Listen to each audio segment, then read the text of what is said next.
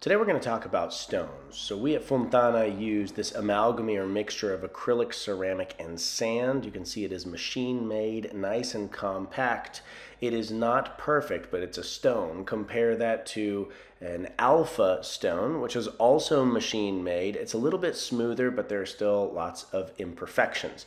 Now, a smooth stone that is machine made like these is great for up to 750 degrees or so. 7 to 750 is kind of ideal. Once you get to 800 degrees, you can actually flash steam and subsequently burn the bottom of your pizza. So for a true Neapolitan stone, you really need the Saputo stones, which are made by hand. They're incredibly porous.